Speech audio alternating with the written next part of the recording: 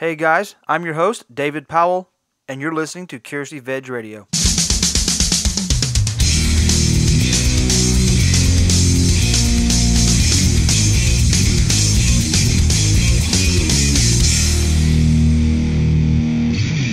Hey everyone, welcome to episode 41 of Curiously Veg Radio. And if you're new, maybe returning, and you just need a little bit of a reminder that Curiously Veg is a movement which will open a dialogue between vegan, vegetarian, plant-based, and non-plant-based people alike, where we educate, not intimidate. Oh yeah. I love adding the effect in there. This is for me. Just a little something for me. Uh, if you'd like to be a guest on the show, much like we had a guest on for this episode, get to that in a moment. Or just be a guest host. Maybe you have to come on and maybe you can be a permanent host. Maybe you always wanted to help host a podcast. Would love to have someone on, someone to go back and forth with. You can do so by going to our website, curiouslyvegradio.com, clicking contact at the top, fill out the form, let me know, hey, I'd love to be on the show. Let me know if you'd like to be on for a few episodes, or just, hey, maybe you'd like to try it out, see if you like it, see if you want to be a regular. From our website, again, curiouslyvegradio.com. You can also find our social, Facebook, Instagram, and Twitter. It's primarily where I'm posting now. You can go on there, click the little links, give us a like or a follow, keep up to date on all the happenings, all the links I share, things like that, to like vegan news and do different little postings like that to kind of keep up to date what's going on in the vegan world, being on the vegan haps. And of course, please subscribe on whatever podcatcher you prefer to use, whether it's Stitcher or Pocket Casts, which is what I use, or even the iTunes app on your iPhone. Hit that subscribe button. Keep up to date so you know when things are coming in. You're automatically notified. You can hit that play button and get the episode downloaded to your ear holes immediately. And rate us. Give us a star, heart, anything you can, whatever your app offers. Definitely give us a rating on iTunes. A rating lets me know how I'm doing. And you can contact me. Go to our website and contact me directly and know how I'm doing. But rating helps people find us. And there's a few vegan, plant-based style podcasts out there. They don't post as often as we do. Some of them don't. So let me know. Hey, keep it up. And if I can do anything better, please let me know. I've had a few emails in the past that said, hey, we like what you're doing, but we didn't like when you said this, or I didn't really like this, or if we could do more of this, that'd be great. Hopefully you've noticed. One of the things was, someone had noted that they don't really like all the banter at the beginning and all the lead-in. Cut a lot of that out. Cut a lot of the ad stuff out and a lot of the lead-in stuff. So definitely subscribe, rate me, contact me, let me know how we're doing. So today, like I said, interview episode. I love these. Opportunity for you to hear more than one voice. I'm sure you absolutely love hearing me just kind of blather at you for half an hour to an hour at a time in these. And today, we have on Naomi Green. Naomi, it was fantastic. I hope you're listening to the episode. It was fantastic having you on. Naomi, to give you a kind of a background of Naomi Green, she is a certified vegan lifestyle coach and educator who is also certified in plant-based nutrition from the E. Cornell T. Colin Campbell Center for Nutrition Studies. Naomi specializes in helping people go whole food vegan and get serious health benefits fast. She has been coaching private clients and groups both remotely and locally, and running free online Facebook support group for those going vegan and presenting whole food vegan cooking workshops, cooking parties, and corporate wellness program events around the Tampa Bay area since recovering from breast cancer treatment in 2014, and she credits both yoga and going vegan with her health, healing, and happiness. And that's really the main focus on our discussion is her cancer recovery. How her getting cancer, recovery and treatment, everything with that, led to her going plant-based and adopting a whole food plant-based diet.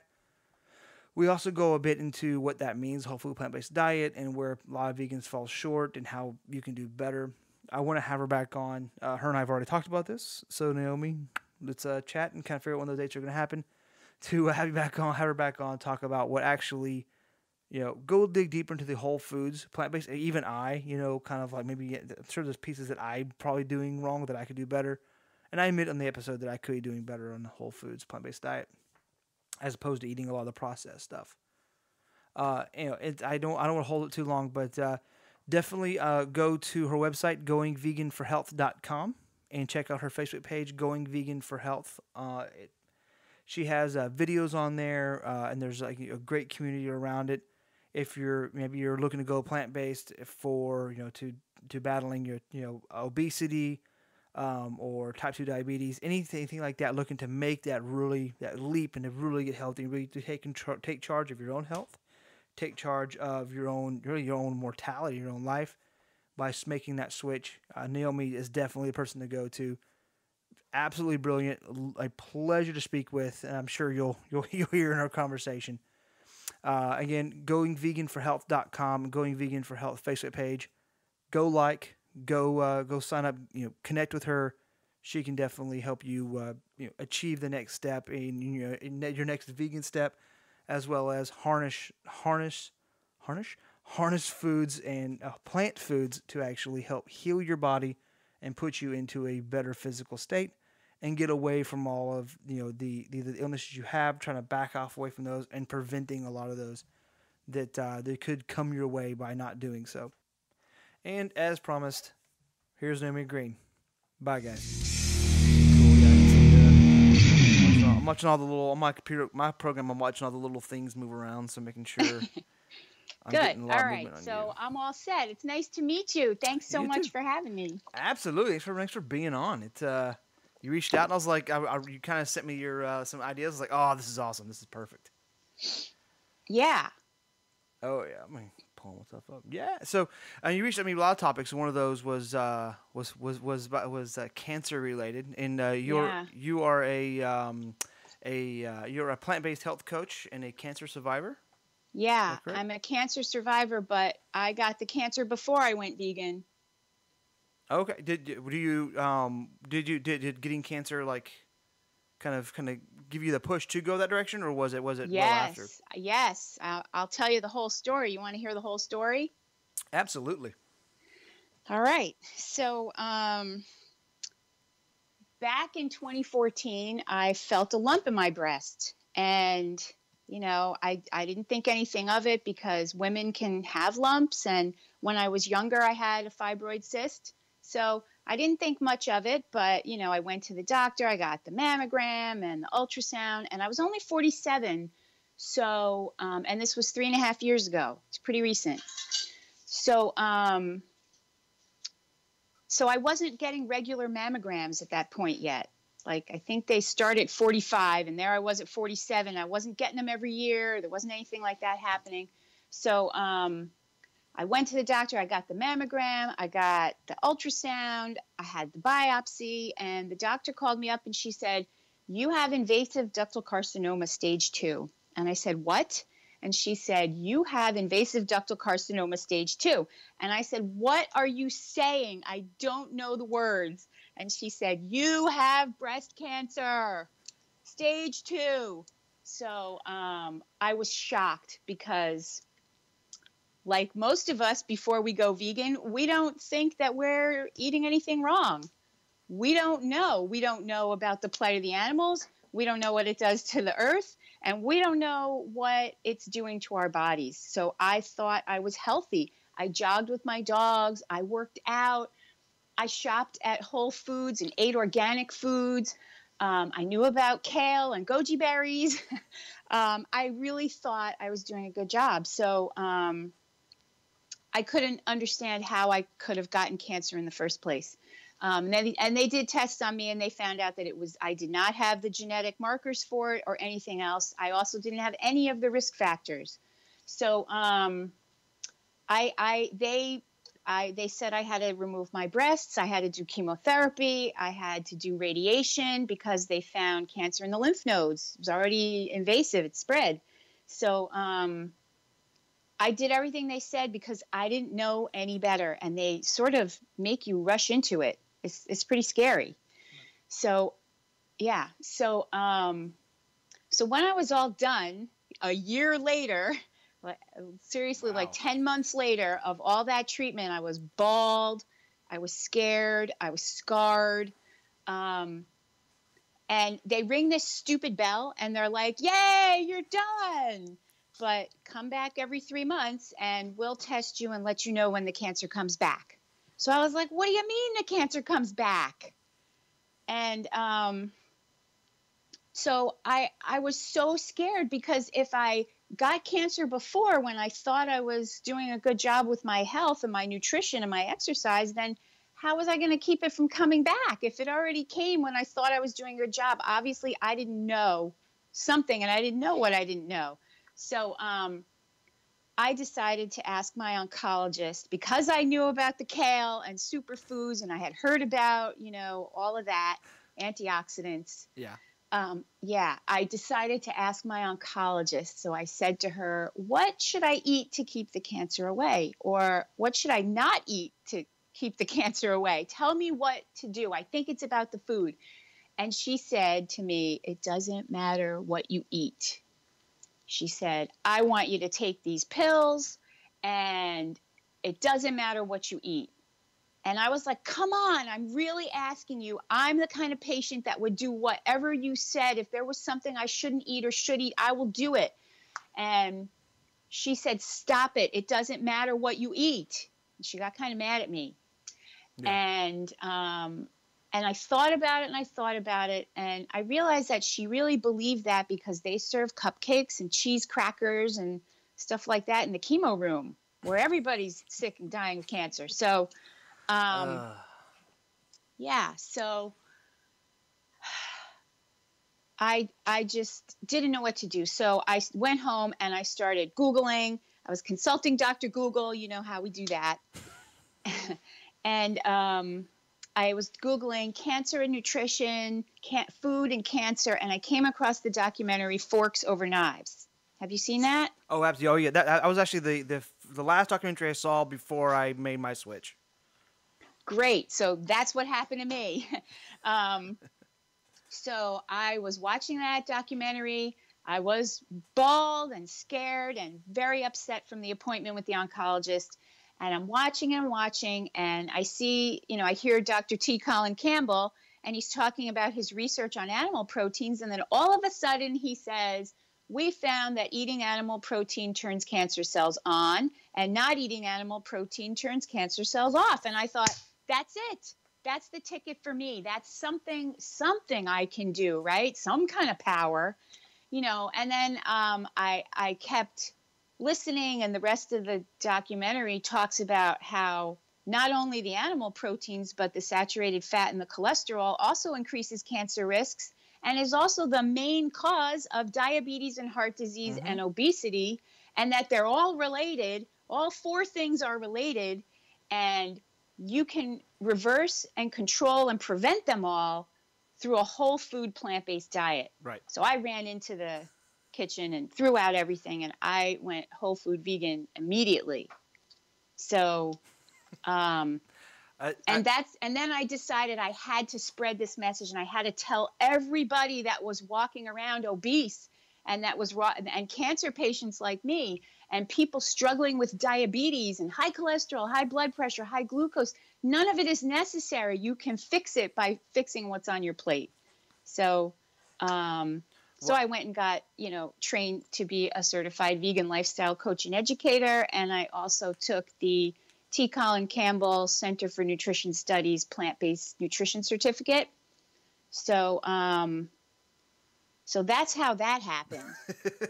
Well, I tell people all the time, there's nothing in animal-based foods in quotes, that you need. You don't need dietary cholesterol. You don't need added saturated fats from animal products and things in your diet. I'm actually wearing a shirt that says you can live without cheese. Oh, heck yes. That's you will live without cheese. Is more what the shirt should say. Right, you'll live a lot happier, a lot longer, and a lot healthier. Yeah. Even that study that I was on Folks Over Knives, it was actually done mostly with casein.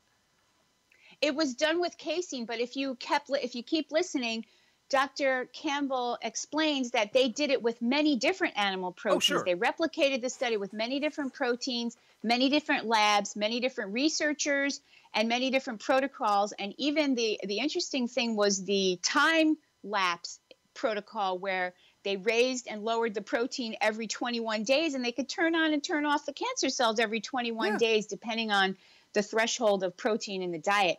That is incredible. Yeah. So did you go back to your oncologist after you changed your diet and talk with them? Well, of course, at that time I became an evangelist, and I tried to get everybody to watch Forks Over Knives, and many people did, but the oncologist never much. She continued to say it doesn't matter what you eat, and I understand that she sees people dying of cancer every day, fat, thin, no matter what they eat. They could be plant-based, not, and so from her point of view, she just believes in the pharmaceutical approach, the allopathic approach, and that's all. So she didn't care. There's also another book that also changed my life at exactly that same time as the Forks Over Knives thing happened, and I had already gone vegan. And it's a book called Radical Remission. Have you seen this book? I have not. So this is a book by a PhD named Kelly Turner, and she came across the 1,000 studies that exist in the medical literature that are medically documented where a terminal cancer patient was told, you have stage 4 cancer, set your affairs in order, there's nothing more we can do for you. And then those same patients that were told to go home and die came back and their tumors had regressed or disappeared entirely, and they lived. So she was looking to find out who had studied these cases. Had anybody looked into them to see if, they all did a similar thing, or if there's something you could learn from those cases?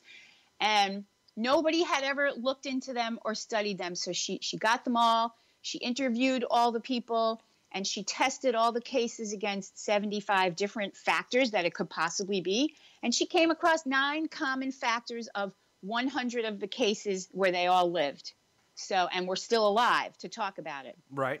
So the book is called The 9 Factors That Make a Difference. And one of them was radically changing your diet. So when I read that, I was like, okay, here's another set of evidence for this change.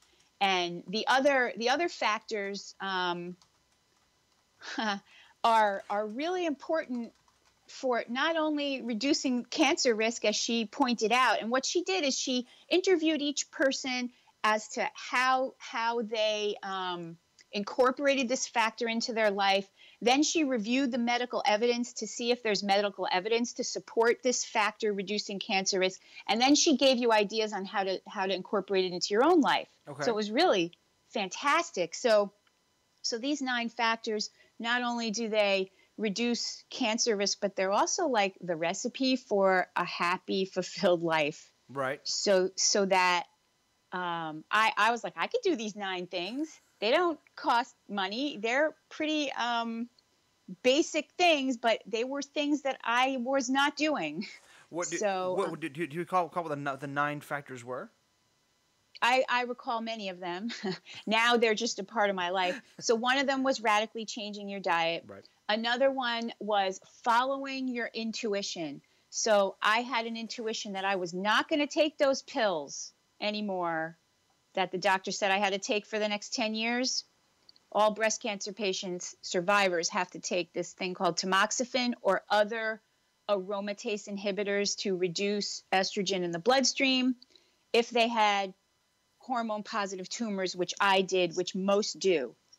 So they have women take this, but it's a horrible pill because what's a woman without her estrogen? Right. She is in pain. She is depressed. She is dry as a bone. It's bad. It's a terrible, terrible drug. So I had an intuition that I was just not going to take that pill. So, and I decided to get more in tune with following my intuition. And my intuition about the food also turned out to be correct. So whenever patients of any illness or anybody, you really should be more in tune with your intuition. That was one of them. Another one was practicing mindfulness and being in the present. So it just so happened that when I was recovering from the cancer treatment, my daughter was home from college and she was like, hey, Mom, you want to go to yoga with me? And I was like, well, I never did yoga, but okay. So we went and I learned how to focus on my breath and what was happening on my mat right there. Right. And that helped me stop being afraid, because right before that, all that was in my head was afraid, afraid, afraid, afraid, cancer, cancer, cancer, cancer, I'm going to die. It's coming back, it's coming back. And that was all I had in my head, literally, until I learned how to stop that chatter. And that has been an immense weight off me. It's amazing how kind of clear in your head that way you can kind of open yourself up to actually finding answers to a degree. I mean, even if you're studying or learning something, kind of like when I'm doing like development or learning some sort of new code, stepping out and kind of clearing my head and going outside for a walk helps me kind of kind of focus and bring the information I'm trying to learn into my head or find solutions to problems that I would have more difficult finding later. Exactly. And another one of the factors was to encourage positive emotions. And another factor was reducing negative emotions, so that if there was something about emotions, there's a theory, because it's not medically proven, but there is a very strong correlation to negative emotions and stress and cancer development. And so if you have, and very often anybody's cancer is often precipitated by some kind of traumatic emotional event that happened in the recent prior, time period right before the tumor was evident. So if there was something in your life that you hadn't dealt with that was, responsible for negative emotions, whether it was on your part or your dealings with another person or some sort of a thing, then you had to deal with that thing. So I dealt with that thing. Right. And another one of them was having a strong will to live. All the people had a strong will to live. I don't know if you've ever heard of people who just give up and die. Right.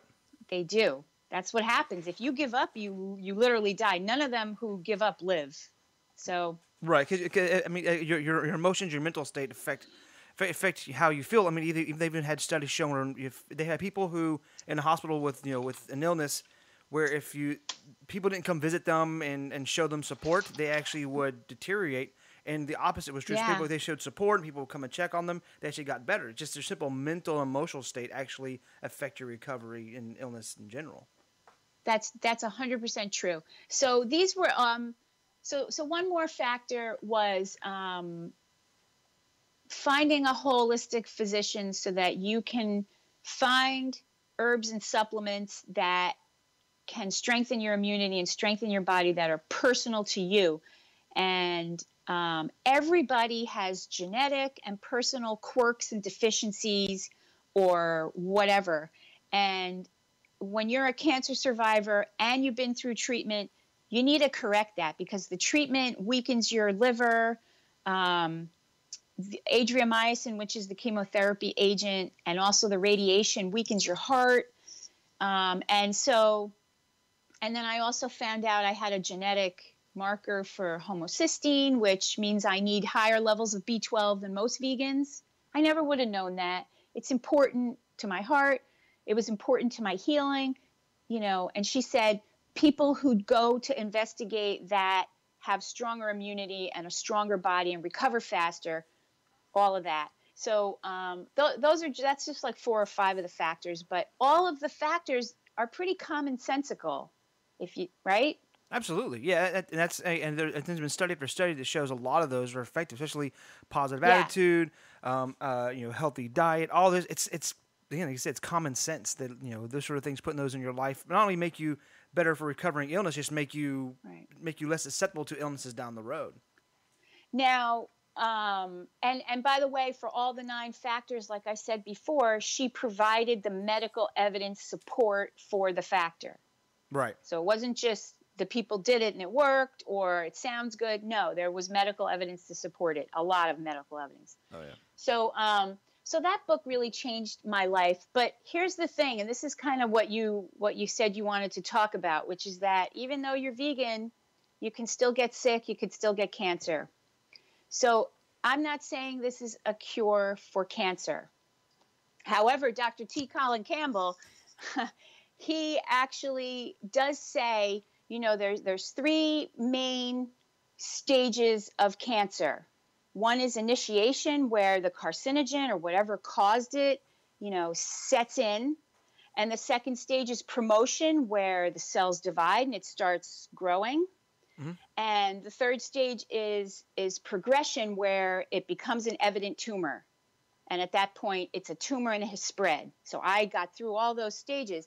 But he says that during the initiation stage, nutrition plays a giant role in whether or not that cancer cell, the one cell, the mutated gene, is even going to mutate, or is going to, whether it's going to mutate at all. Right. And nutrition plays a giant role, more than genetics, more than anything else, on whether the one mutated cell is going to be killed by the body or is it going to start to multiply. Right. And he says during initiation and promotion, that's where you are reversing. So during the initiation stage, you're preventing it through nutrition. And during the promotion stage, you are reversing it.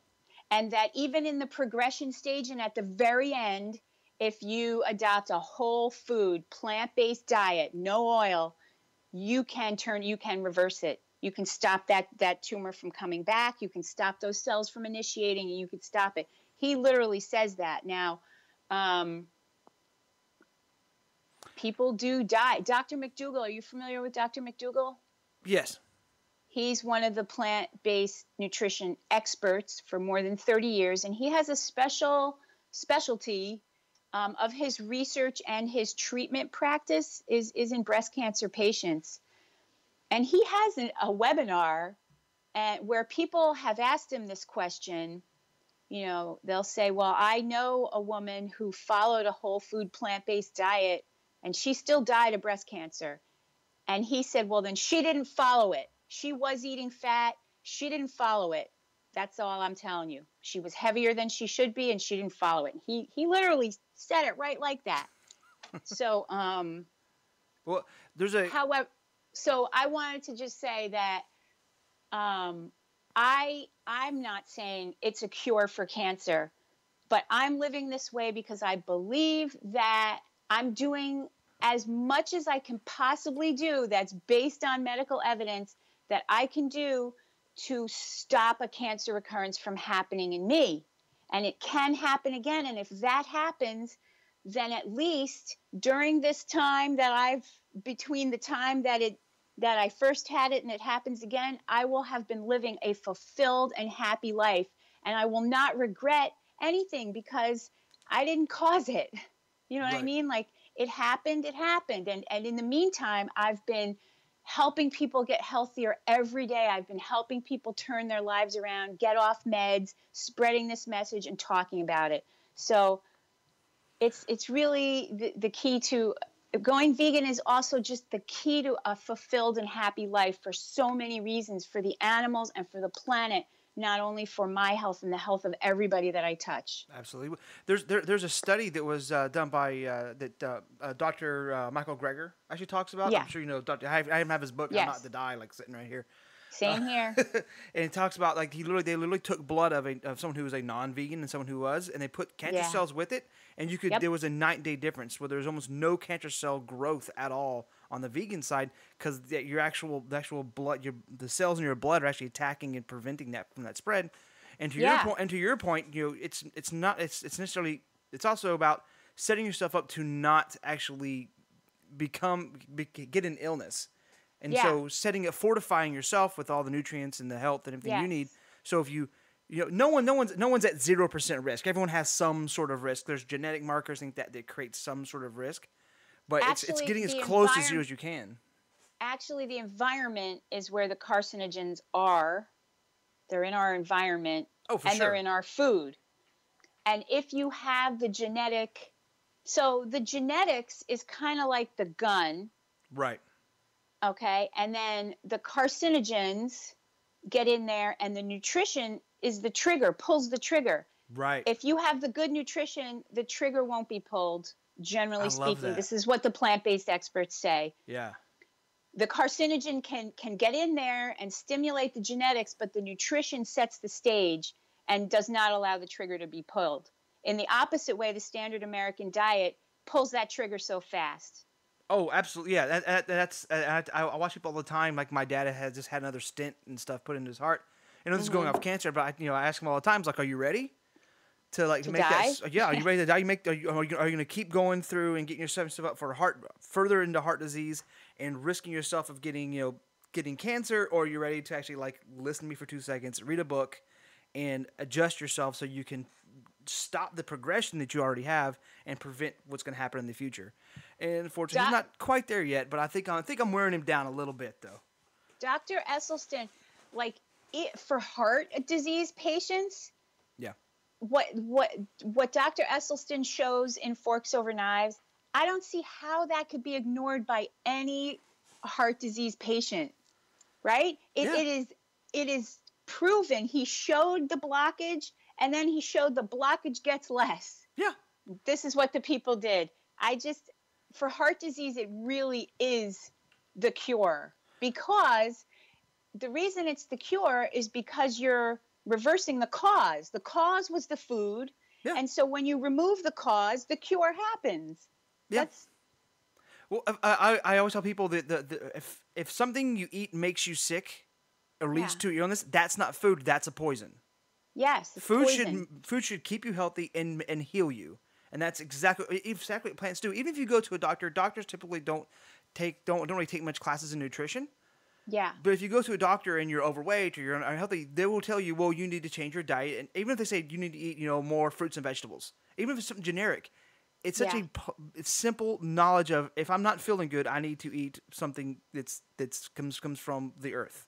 But like my oncologist said, she doesn't think it's the food. It doesn't matter what you eat. Most people don't know that the food is the cause of the blockage in the heart.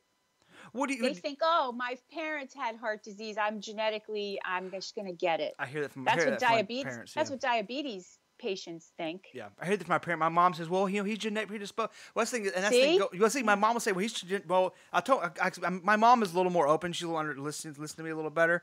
And I'll tell her, I was like, "Well, do you think he's ready to start like eating tofu and bean sprouts?" Which is an inside joke between he and I. Yeah. And she goes, "Well, it's doctor says it's genetic because his uncles and all this had it." And I want to go, that's because they had the same diet.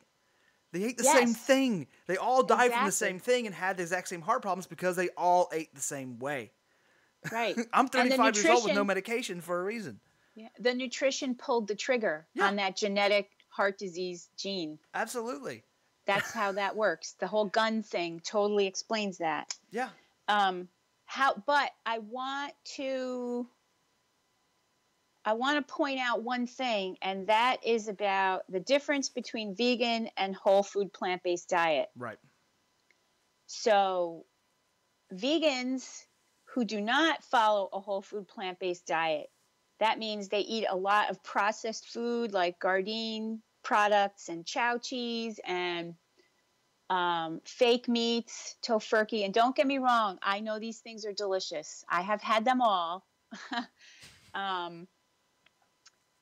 So a lot of processed foods with giant ingredient lists, which include neurotoxins, a lot of saturated fat, other fats, food chemicals, glutamates of all kinds, artificial colors, natural flavors, which we don't know what those always are. Those and vegans who are overweight. If you're overweight and you're eating that processed food, your risk of any of these diseases is higher based on obesity, diabetes, and heart disease all being related, and cancer all being related. So whole food plant-based diet, meaning fruits, vegetables, grains, and beans, and very low in those processed foods, is a way to reduce your risks of disease, because there are a lot of really overweight vegans, and I have a special program for overweight vegans to help them, because I hate seeing overweight vegans, because not only you got to love the animals and the planet, but you got to love yourself too when you do this. It's just not free range on junk food. Right. And for yourself. I unfortunately am a bit in that category. I tend to I do my best to stay whole food, plant-based. But there are times, like last night we went to an Italian place and they make a vegan sausage and peppers. Yeah. So I had the Light Life sausage with peppers and that sort of stuff. So I admit I could definitely do better. Well, for sure. Something I learned, which when I jogged with my dogs and all this stuff, I'm 5'6" and I weighed about 170, 168 pounds at the very lightest. That is almost obese for my height. And I found that out by checking the CDC BMI chart. Right. And I was like, holy hell, I'm obese. I thought of myself as a healthy person who knows what's up. No, I wasn't. I never took the time to look at the weight chart. I never figured it out. And since cancer treatment has been over, I finished cancer treatment at 180 pounds. Wow. And I've lost 40 pounds on a whole food plant-based diet because I heard Dr. McDougall loud and clear. Breast cancer patients need to be at the bottom of the weight chart for your height, not at the top of it, not over it, not in the middle of it, but towards the bottom. Right, because you're more at risk. To reduce that risk of cancer recurrence, because the fat causes inflammation in the body, which causes a whole cascade of negative events. Right. And that's something that I believe is important to point out, that just because you're not eating animal foods doesn't mean that you can't get sick. Right. So kind of going back, did you switch oncologist since she wasn't really supporting your viewpoints, or did you kind of keep going back for tests to prove your point to her? Honestly, she does not notice how great I look or how much weight I've lost. She doesn't think that matters, or she would say, hey, that's great, you've lost 40 pounds. You would think she would say something like that. She doesn't even notice, but she does. I'm required to go for those blood tests every 3 months because I don't take that tamoxifen pill that she wants me to take. And what does she say when she did? I'm sure she knows you're not taking the pill. What does she say? Yeah. And every time I go, she says, you are not on tamoxifen, right? And I say, no. And she says, well, you are doing great. That's what she says. And doesn't even acknowledge. That's why she has that. She says, well, you are doing great. But she doesn't talk about it or ask how or why or anything like that. That's all she says. Do you think it's just denial, or is it she doesn't feel like she can say anything about it, or what do you? She does not believe it. And I have not given her any of my speeches about it. I tried, and not her, but the head oncologist there who, I work at this community garden, and he goes to this community garden too. So one time I sort of cornered him and I tried to ask him if I could hold workshops at the cancer center, or if I could supply them with that book, Radical Remission, so that when they ring the bell and they are done with treatment, that they could give people this book. Right. Because I'm not saying this book is a cure for cancer, but here's what else you can do, cancer survivor, to reduce your risk. Here's some help for what to do so that you don't leave this place crying. And he said to me, no, we can't. He said that he read the book. And I said, well, what'd you think of the book? And he said, well, I thought it was very positive. And I'm like, it seemed like more than that to me. And he said, well, I said, well, why can't we supply this book to cancer survivors? And he said, we wouldn't want to give anybody the idea that there's a cure for cancer that is not what we have here. And I said, this is not a cure for cancer. This is what else somebody can do to improve their life and reduce cancer recurrence. I don't understand why you can't give this. And he said, we just can't. So that was the end of that conversation. Right. I just stopped. It's like there may be no cure for concussions, but you still wear a helmet. Yeah. At least put the helmet on to make sure you're not, you at least take preventative measures to ensure you're less likely to actually get the disease or the injury or the illness. And so, because of that attitude, cancer survivors are a very tough nut to crack. I don't work with a lot of cancer survivors. They do not seek out the information. They're told what to do, and they're not told about these other things. And so cancer survivors are this much of what I do. I spend most of my my time helping obese people with diabetes and heart disease, because those people can be helped so fast. Right. So fast. A whole food plant-based diet, that weight just falls right off. Their blood pressure comes down, cholesterol comes down in 2 weeks, and glucose starts regulating the A1C. If they have high A1C, it starts coming right down in like 4 to 6 weeks. And one woman that I worked with, she got off of 80 units of injectable insulin in 6 months. Wow. Shots. Never again. Doesn't have to take them. Have you had somebody? Now she's. What? I'm sorry. I'm saying, have you had somebody come to you who is extremely skeptical but willing to try? And have you had somebody come to you like that, or do people tend to come to you who are ready to go? My ideal client. I only work with people who have seen both documentaries, and by both I mean Forks Over Knives and What the Health. Right. And they have also maybe read How Not to Die or any other book. Some of them read Dr. Furman's book or Dr. McDougall's book or the China study. Whatever, they've read something, they've watched the documentaries, they think and they know that this could work for them, but they don't know how. So they're asking me how. They're not asking me why. You know what I mean? Yeah. They need help with the how. And if they're not at that level, I suggest to them to watch a documentary. I don't take anybody who's skeptical, because then they're not committed. Right. Well, I think it also lends itself to the positive attitude. One of the 9 factors we talked about earlier is staying positive. Is if you don't understand the why and you're skeptical, you're not going to have the positive outlook to actually aid in that recovery either. Yeah. So the first session that I do with people, so I have like a program, and it's like 5 steps. And these are the 5 steps that if you want to be successful and you want those health benefits, like I just described to you, blood pressure, cholesterol, glucose plummeting, weight falling off, then you got to follow these 5 steps. And the first one is always mindset. And so they already know how it works. They know why. They're ready to do it. And so we work on seeing what is their life going to be like once they have no more insulin injections and they can fit into size 10 or 8. And what's the shopping going to be like? And what kind of activities will they be able to do when they're no longer obese? And what kind of people will they be hanging out with? And what will it feel like to have overcome this kind of a health issue?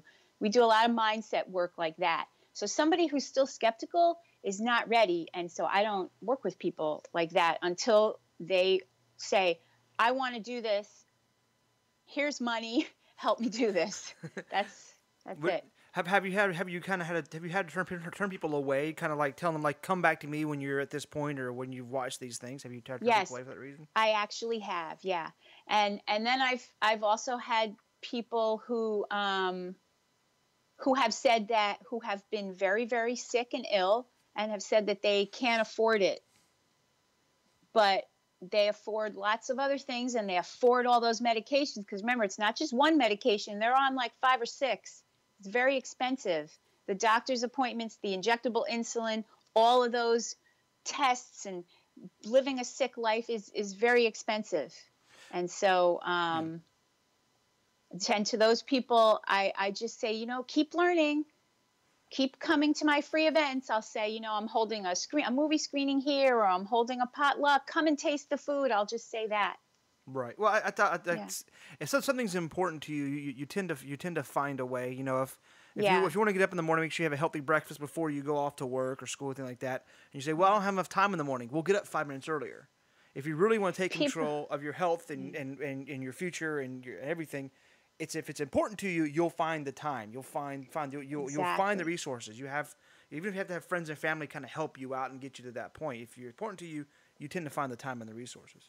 That's exactly the truth. So somebody who really watched those documentaries and says to themselves, I wish that was me. I really want to do that. I can do that. Somebody who gets that thought in their head will make it happen. If you've ever read the success stories on the Forks Over Knives website, you can see that a person who does it can do it. And so all of the events I hold, I very often bring real people that I've helped, and even people that I haven't helped who have done it on their own that I know in my town, who have reversed a serious, and some of them are like autoimmune, they've They've lessened their psoriasis flares, and their rosacea disappeared, and their irritable bowel syndrome disappeared, and their Right. allergies disappeared. Not only the diabetics and heart disease and people like that, but I'll bring these real people to come and tell their stories so that other people can learn that they can do it. Sometimes people don't really believe that they can do it. So, I do everything I can to let people know that they can. And if Right. if they think they can, then they will find a way. Like you Absolutely. said, they will find the money, they will find the time, they will find the Instapot if they want it. They will find, I need to get one of those. whatever they want to do. People are right now in their lives, they are doing what they want to do.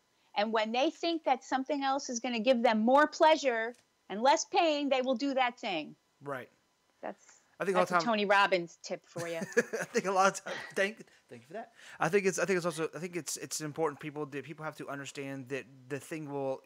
I'm trying to put this. I think sometimes it's a lack of understanding, knowledge, and/or education, which we're reading and watching documentaries. Things help, and that's even with your oncologist. I think a part of that is, she has a certain set of knowledge and hasn't furthered that understanding. So the lack of knowledge, not stupidity, but the lack of that knowledge prevents her from making that step to actually talking about diet and understanding that there are actually things you can do. Same people who are at cancer risk, cancer survivors, the heart disease, diabetes, they don't have the understanding of what they will solve the problem. They don't have the knowledge of that actually will help them, so they don't want to make that actual jump in that leap. They're still stuck in no, I just have to eat less red meat. No, you have to eat no meat. Yeah. There's that. I just need to eat less cheese. Right. Yeah. Right. Moderation does not work. And also the other misconception is that the food does not taste good. And that is why I hold cooking workshops, cooking classes, and potlucks so that people can taste the food.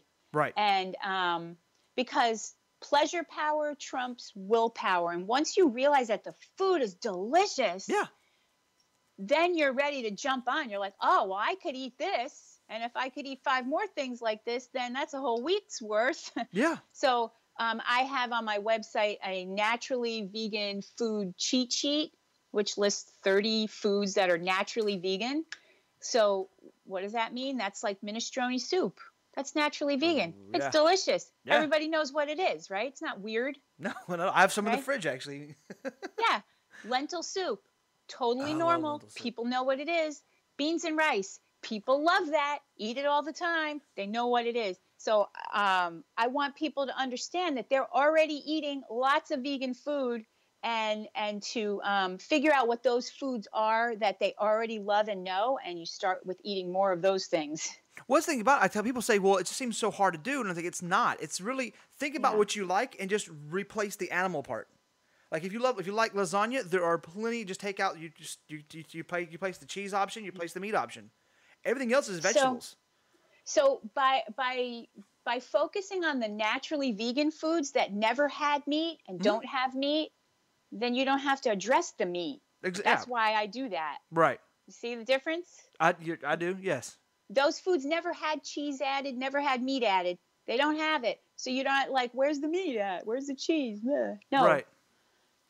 That's why I focus on that. I don't like to try to, replace the meat because then they're in the same mindset of missing it. Right. Right, and I think the main thing is just that's the problem. People are trying to make that transition is they don't know how because they have that, they're so used to having that mindset of having that meat and cheese in there, and saying, well, you don't have to have that. You can, if you're having tacos, that's great. You can use black beans, pinto beans, refried beans. You can have the exact the same thing. You just take the part that is terrible for you and replace something that's actually very good for you. Like rice and beans. Put that in your burrito. Precisely. Like I'll go to Chipotle because when I leave work, I'll go to Chipotle. Yes, and they have all these like meats and cheese options, and I literally get brown rice, black beans, corn, guacamole, and lettuce. The tofu, the chorizo. That's delicious. Oh, the sofritas. Like sofritas, Yeah, sofritas. Yeah. You want any meat? You want any meat? I'm like, tofu, sofritas. I'm like, oh, okay. Yes. Yeah. I always had to tell them to pull from the back with the guac because they always get cheese in the front. I'm like, why do you put them next to each other? Ugh. Yeah, I know. But you know, so the second thing that I do after we do mindset work with a client, Oh then yes. we'll create a personalized menu together, and we'll talk about all those naturally vegan foods and which ones do they love and know how to cook.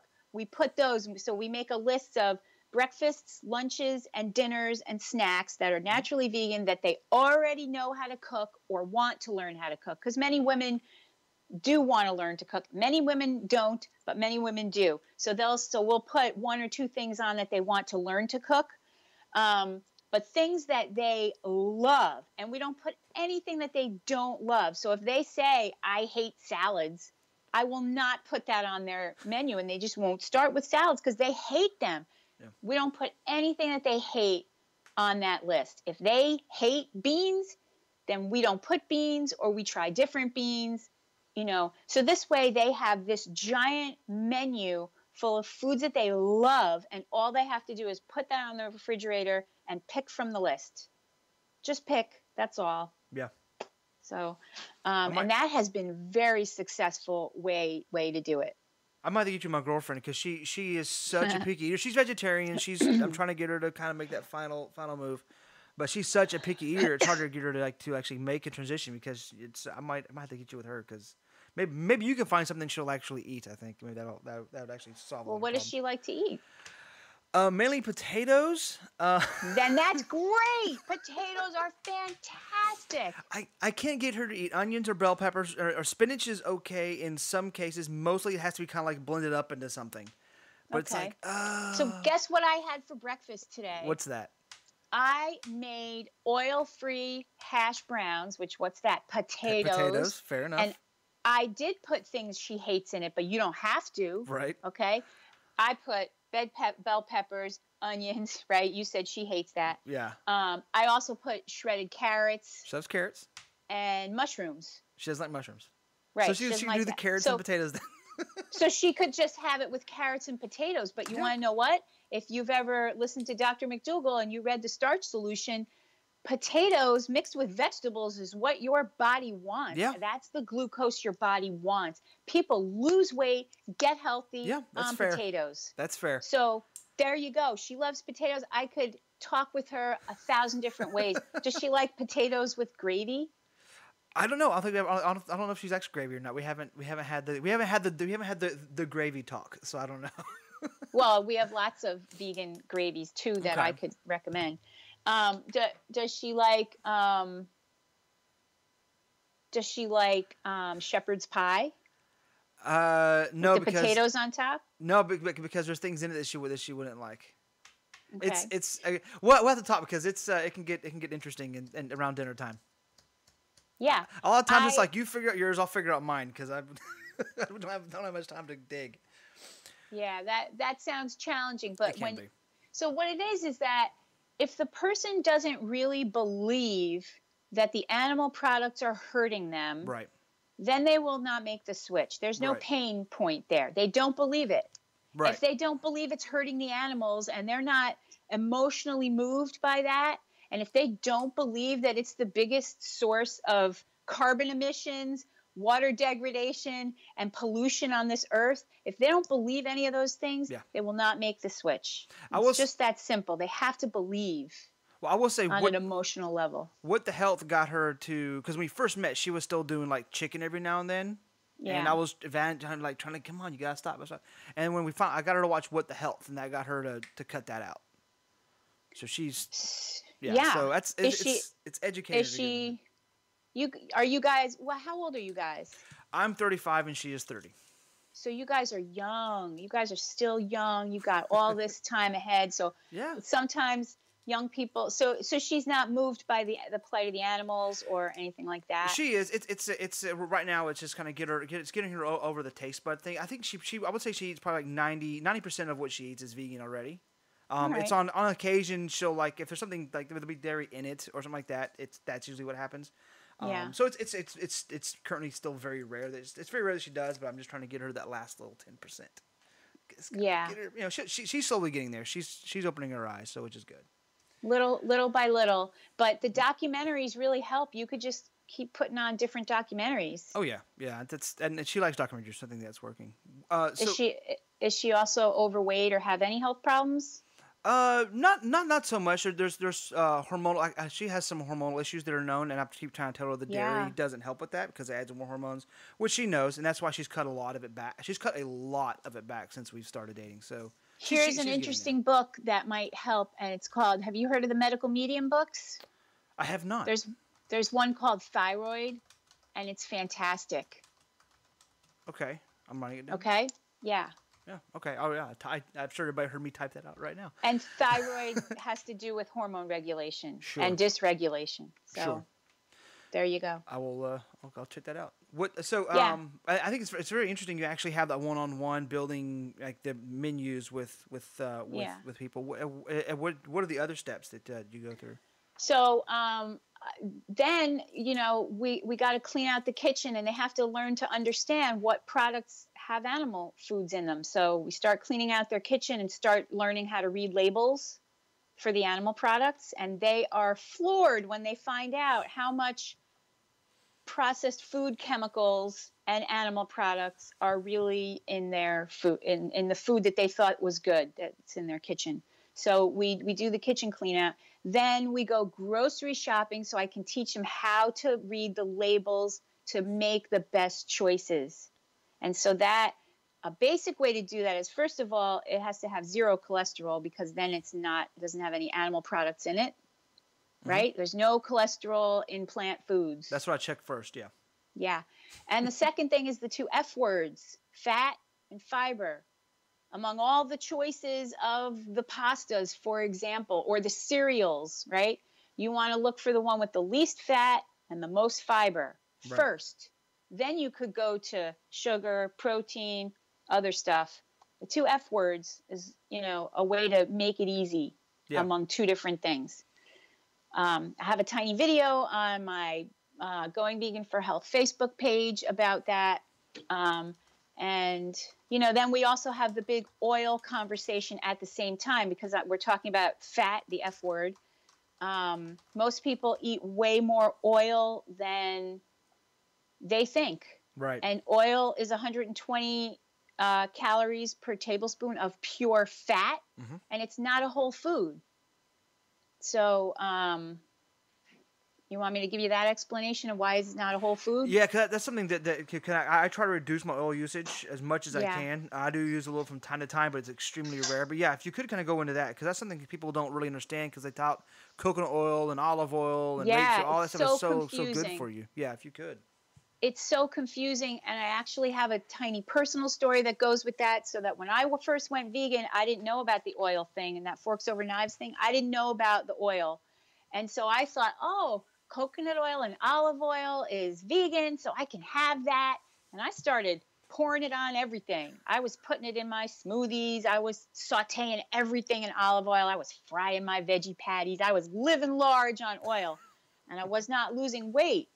And then I saw Dr. Esselstyn's video, which is called No Oil. He literally says it just like that. And he goes through the medical evidence of why no oil and why his reversing heart disease protocol includes no oil. But the gist of it is it's not a whole food because the whole food is the olive, the coconut, the avocado, or the walnut, right? Right. That you got the oil from. And the whole food includes the vitamins, the minerals, the antioxidants, the fiber, and the fluids in that fruit or vegetable. So if you're stripping away just the fat and you're eating 120 calories per tablespoon of just the fat, and that fat causes damage to the endothelial cells on the inside of your arteries that you can't see, whether you're overweight or you're just right in your weight, you can't see that damage. That is not what you want to be doing. You want to eat the whole foods, because when you eat the actual olives, coconut, avocado, or walnuts, you're getting that fat along with the fiber, which slows down its absorption, which lets your body use it the way it wants to use it. Right. When you just swill down the actual oil, your body doesn't know what to do with that. Right. It just stores where does it go? Into your arteries. Yeah. And it causes high cholesterol. And that's what happened to me. my whole life I had fine cholesterol. Even when I ate animal products, my cholesterol was 160. I started eating coconut oil, and all of a sudden my cholesterol was 209. I was like, what the heck? So I stopped eating it immediately. My cholesterol went right back down. Right. So that to me shows what it is. So I have another video on my Going Vegan for Health Facebook page where I talk about measuring the oil you put in the pan, measure the oil you're putting on your salad dressing. Because when I measured it, it was about 6 tablespoons, and that's 720 calories of pure fat. Whose diet can add 720 calories of pure fat and not gain weight? That's not a way to do it. Yeah. Right, absolutely. Wow. So, okay, so yeah, I might have to. I have coconut oil in the cabinet. I might have to toss that out when we're done. Yeah, I tossed it. There's only one thing I use it for, and that is my skin on top. Right. So yeah, my girlfriend, when she was she was telling me about how they did a study that shows that coconut oil is not that great for you. I looked at her and said, well, actually, no oil is good for you. So. Good. Have that conversation again. And look up Dr. Esselstyn's video, No Oil. And then you'll see the explanation that I just gave you. That's really from him. Yeah, and it's one of those things where, like me, I know you're right, and I shouldn't have that in my house, and I should really reduce and using that and removing it. Yeah, so once I learned that, and now that I know how to teach it to other people, I am 100% positive that when I help someone adopt a whole food plant-based diet with a goal of reducing blood pressure, cholesterol, or glucose levels and weight, that I know that it's going to be successful and that they're going to get those serious health benefits fast. Right. That's how you do it fast. You take out the oil. And then I show them. So then the fourth part after, of my program, after I've taken them shopping to read labels and learn the F words and that stuff. Right. Then I'll come home to their kitchen and we'll cook a couple of things that they want to learn how to cook.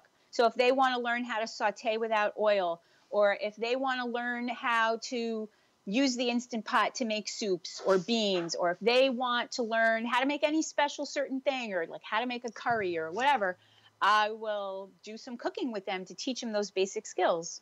Do you work with people who are remote, who aren't like right there with you, like if they're online? Yeah. We do the cooking through Zoom and also in groups through Facebook Live. So we can do it either way like that. Okay. Yeah. Zoom is face to face. We could even do it through Skype like this. Hey. Yeah. So imagine that so on Zoom, you can have it side by side. Is there a way on Skype to do it side by side? Yeah, I think you can split the screen. There's options to have how I view it, I believe. I have you down. I'm like down in the bottom right corner right now, so you're all nice and big. But yeah, you can do split screens and stuff on Skype. So what it would be is that like I would be the big one, and they can see what I'm cooking, and we'll be cooking it together. We'll make a plan to have the ingredients and cook it at the same time, and I'll show them how to do it. Right. And they'll do it. So I do everything remote as well. So I have in my local town, I have groups like weight loss groups and one-on-one coaching. And then in remotely, I do the same groups. I have a weight loss group online, and also and they all have private Facebook groups so that people can totally talk about it 24/7. Nice. And I do both remote and very cool. Yeah. One-on-one. So I do have a free Facebook group for anybody who's going vegan for health. And that includes lots of vegans who want to adopt more whole plant foods. Right. So the group is filled with vegans also, which is great because the vegans who follow whole food plant-based diets help the new people go vegan also. And they also help vegans coming in wanting to make their diets healthier. And for those vegans to learn about the oil thing or the other thing. So, what group is that? It's called Going Vegan for Health with Vegan Coach Naomi, and it's linked on my Facebook page called Going Vegan for Health. Okay. And there's a link to that page from my website, which is also Going Vegan for Health. I see a trend. I see a trend happening. Is it? Yeah. Good branding. And I have an Instagram also, which is Vegan Coach Naomi. Okay. Of course, Yeah. I'll put all this, like when we release this episode, and on Facebook, everything. Yeah. I'll put all the links out there. Everything will be in the show notes, so everyone can get it, and yeah, Yeah. definitely so we can spread it out there and get everybody jump on board. Yeah. So the Facebook group is one of the most fun things, but the great thing about it is that people who are searching online about going vegan for a health reason, because most of the people find me because they watch What the Health and then they start Googling. Right. Right. So that's the greatest thing, is that those people are motivated to make changes. And almost every single day, which is the greatest part of this group, somebody in the group will post about how their life has changed for the better since they went vegan a month ago or 6 months ago or a year ago, or what. They'll tell some kind of success story, and then everybody else hops on to that success story to tell their success story. Yeah. And that is just the greatest thing that happens in that group, because people are turning their shit around. They are taking control. They're voting with their dollars. They're changing the world. Every single person who goes vegan for their health stops eating animals. Absolutely. Well, so even though I'm an ethical vegan, so I went vegan for my health, right? I was one of those health vegans. And then I learned about the animals and I learned about the environment. And those two things became so important to me. I don't care why somebody goes vegan as long as they stop hurting and eating animals. Right, exactly. That's what people all the time, yeah. I mean, it was like people always say, like, well, why'd you go? Why'd you go? I was like, what does it matter why somebody like made the transition? Just make the stupid transition. Every person who goes vegan for their health stops eating animals and has the capacity to learn more about not using any animal products, including leather, including beauty products tested on animals, including, all of it. So, but people ask, like, is it hard? Like, what's the hardest part? Like, it's not really that hard. It's like once you realize that the products with the animals aren't here for you. Once you learn that they're not here for you, then it's not hard, because then it's nothing that you need to begin with. Also, once you feel the tiniest bit of benefit from it and the tiniest bit more aligned with your personal values, then it like clicks and you're like, oh my God, this is who I always wanted to be. Yeah. I always wanted to be somebody who was very concerned with doing everything I could for the environment. And in fact, when, I'm 20 years older than you, so I'm 50. You said you were 30. I'm 35. 35. So I'm 50. So, okay. I can't do the math, 15. but I'm older than you. 15 years. And 15 years. Yeah. So back in the 80s is when they first came with recycling bins. And I was a teenager and I was a young teenager, and I asked my mom and dad if I could be in charge of the recycling bins. Right. And I've always been that way. So when I watched Cowspiracy and I found out that going vegan is the #1 best way that you could help the environment, I was like, heck yes, I'm already doing it. Yay. So like once, you come more aligned with your values, it's no longer hard. It's what you always wanted to do. It's what you always were meant to be. Yeah. Then it's not hard. It's what you want. And once you learn how to make that food delicious, there's no stopping it. It's just a cascade of wonderful, and I've seen it just over and over in my group. If you request to join the group today, you can see some posts from yesterday that are exactly about that. It's amazing. And so we're definitely getting past like the hour. I know that we're done. Yeah, so no, that's fine. I just that's what people do. People to know where they can find you, where they can get in contact, and especially join up with your groups and start making that transition. Where can they do that? Facebook. Okay, so my website is www.goingveganforhealth.com. Okay. And there are links to my social media. There's a free cheat sheet. You can find free recipes. And also, I write the success stories of my clients and some people in my group so that you can read some of those success stories. And all of my services and programs are listed there as well. And then on Facebook is where you can find all of my short videos. You can find my group, Going Vegan for Health. Everything is linked from that one business page called Going Vegan for Health. And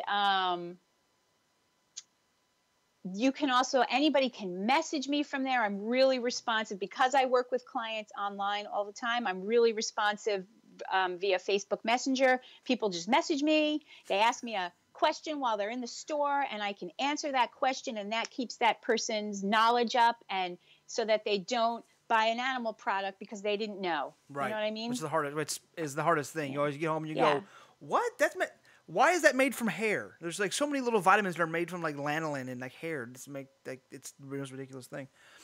And so I'll put up your website and things so people can find you a lot easier on our Facebook page and our Instagram and things like that, so we can find you a lot easier, as well as a show note. So anyone listening, go to the website. Definitely have everything there for you on Naomi's website, goingveganforhealth.com. Yes. And I'll have all the links on mine as well, so everybody can just kind of flood right in and start getting healthier. Yeah, anybody can join that free Facebook group, because that's for everybody who's interested in going vegan for a health reason. Right. That's and any vegans at all who are interested in also health. So I will constantly correct people who are trying to eat Gardein and trying to use a bunch of oil. If they're posting about that, I don't want that in my group. It's Right. a Going Vegan for Health group. Right. So I constantly correct. and that's the thing I have to like. I do that. I'll literally go to the Gardein aisle. I'm like, nope. I know better. Yeah. And and anyone listening should automatically just join your group, because everyone listening to this show should automatically be someone interested in health. So you should just have like people coming in like crazy right now. And of course, I have for the vegans who really need help going, adopting a healthier vegan diet, a whole food plant-based diet. My program is like half the price for vegans. I call it like the vegan health tune-up. Right, that's definitely me for sure. Yeah, because they already know how to be vegan. They just have some misconceptions about the food. Right. And they also have to watch those documentaries over again before I will help them. That's fair. I think even I need a 6 years in. I think I still need a re-up course to kind of put myself back into perspective. Well, you know what? I've watched those documentaries 6 and 7 times because I show them at screenings, and you can learn something new every single time. Sure. And if you take the time to watch every single vegan documentary that there is, you will give yourself reasons every time you watch one to stick with what it is that you want. Right. It's just ammunition for the change. Right. I'm all about watching all those documentaries. For sure, yeah, and I've watched What the Health a couple of times, Fork Over Knives a couple of times, just to kind of like, it's always good to have a reminder of what you're doing, why you're doing it, and probably, as you said, things you've missed that you kind of need to realign yourself back into. Yeah, Plant Pure Nation is another great one. Yeah, that's a really fantastic. Good one. I haven't seen that one in a while. That's good about that. Yeah. All right, I have a whole list I have to go watch now. Yep. As everyone else listening needs to jump on it. Yep. Well, Naomi, thanks for coming on. Of course, you and I could probably talk about this stuff for another like 3 or 4 hours, but sure, anytime. Yeah, thanks for coming on. You and I talked about other topics. I would love to have you back on to dive into other things. There's things we talked about today. I'm sure we can talk even deeper on. So I just want to have you back on if you'd like to kind of go deeper and deeper into these things. Sure thing. Any kind of topics that you want to delve further into, you just let me know what they are. Absolutely, yeah, for sure. And we'll be in fact, if you stay on, we'll chat a little bit. Maybe we can figure some stuff out to go on, but stay on with me. But for this episode, thank you for being on, and I highly appreciate it. And I know everyone's gonna be jumping in and loving this as well. So thank you. All right, gratefully vegan.